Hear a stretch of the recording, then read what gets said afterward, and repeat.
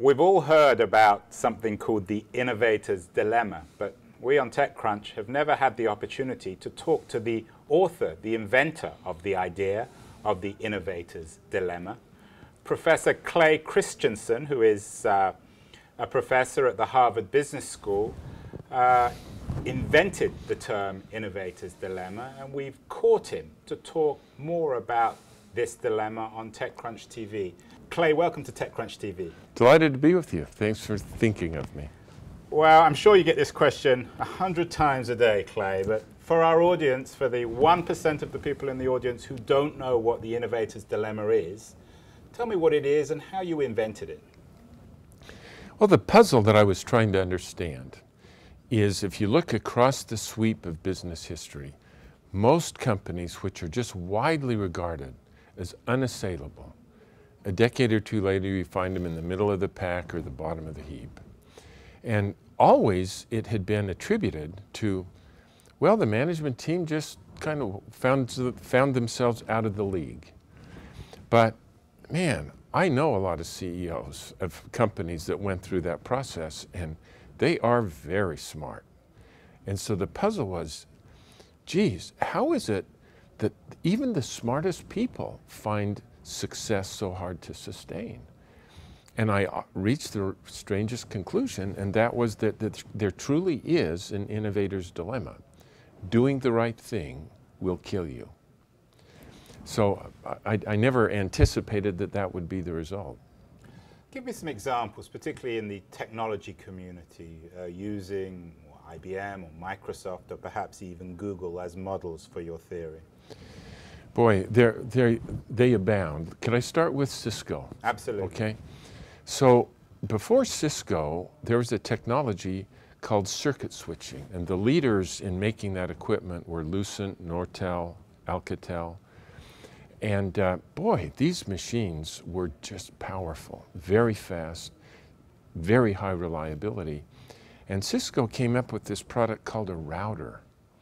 And the router packetized what you were going to send and then just spanned it out over the internet.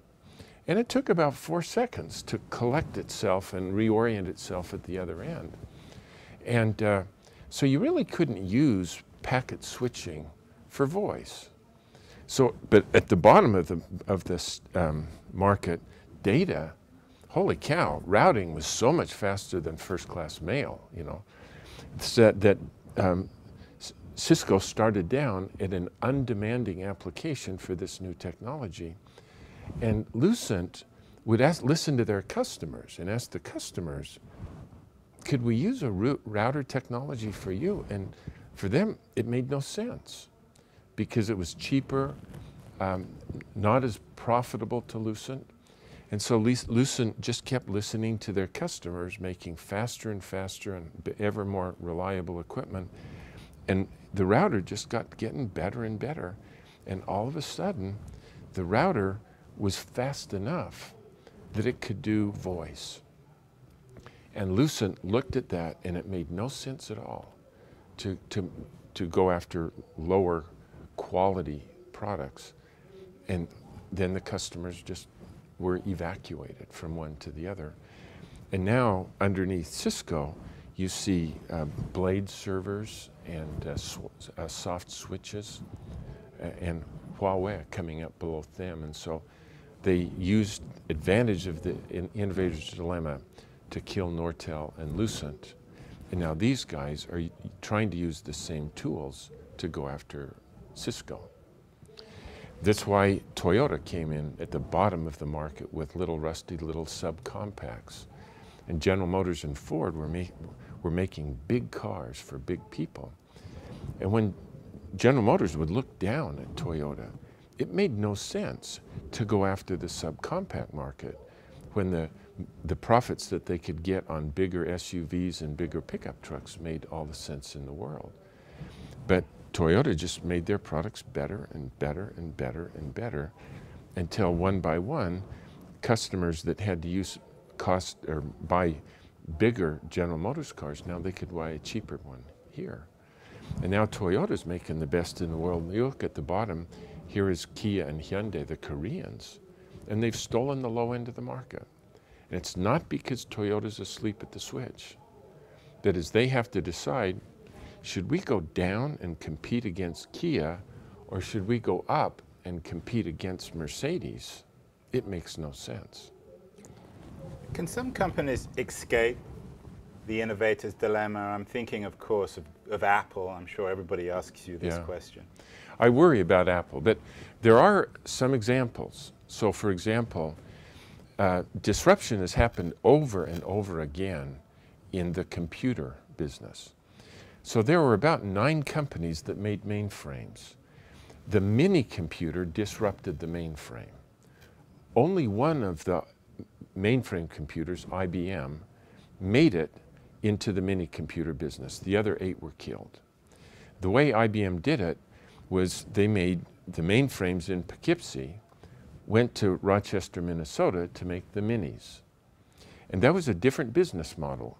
Gross margins of 60% in mainframes, 25 or 45% in the minis. And there were about 8 companies that made mini computers. When the personal computer disrupted the mini computer, all of the other ones got killed except IBM. And IBM went to Florida and set up yet again a different business model that could make money at 25% margins.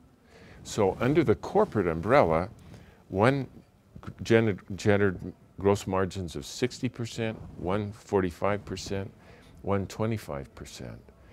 And it's kind of, and everybody else got killed. And you kind of get this sense that, like in biological evolution, individual organisms don't evolve. They're born, they die. But the population evolves as the mutants gain more market share. And you get the same sense in corporate evolution. Business units aren't designed to evolve. They have a business model, they make money in a particular way, serve a particular group of people, but a corporation can evolve if it sets up and shuts down business units. And so that's how IBM evolved into now a very successful servicing company. None of the individual entities evolved. They were just did what they were to do, and when that game was over, they shut them down. And that's the only thing that historically has worked. So what would you teach Google now, who are trying to reinvent themselves?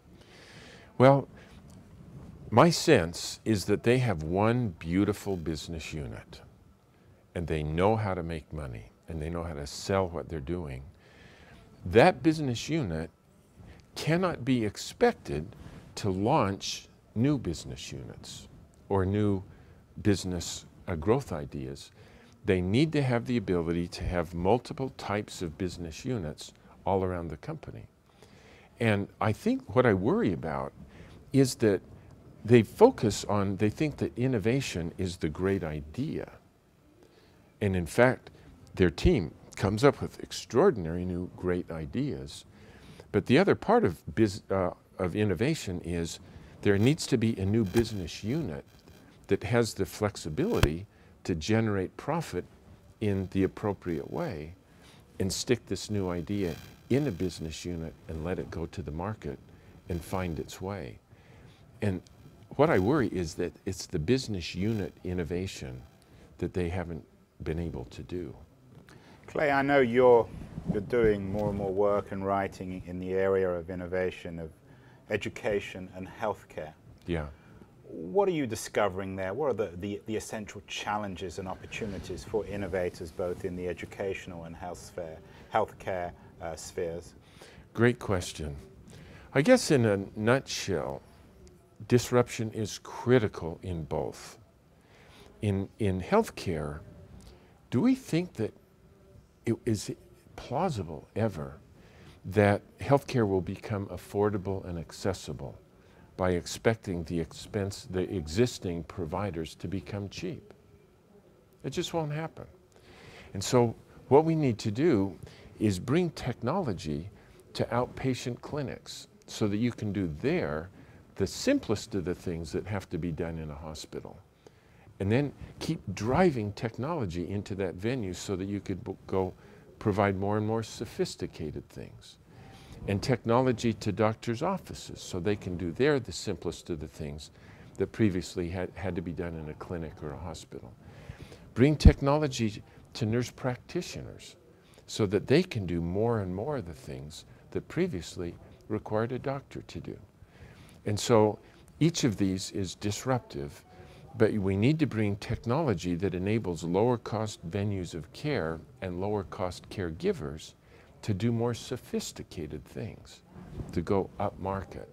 And that's the way healthcare becomes affordable and accessible, not by expecting the expensive ones to become cheap. And education? Education, so much is determined by the success in supplanting traditional teaching with online learning. And it doesn't mean that teachers are going to be made redundant, but online learning allows the teachers to take a very different role rather than standing in front of people and just delivering content in a monolithic way. The delivery comes online, and the teacher becomes a tutor. And you can see, when done properly in K through 12, a big difference. But I think the biggest impact of online learning will be amongst the universities. Clay, final question. You, as a business professor, of course, treat disruption always as a good thing. Do you worry about it at all, particularly in the way in which the cycles seem to be increasing and more people seem incapable of reinventing themselves and catching up with the economy? I worry a lot. I worry the most that the business professors and those who write business books really confuse people and cause good people who could be very successful not to catch these things.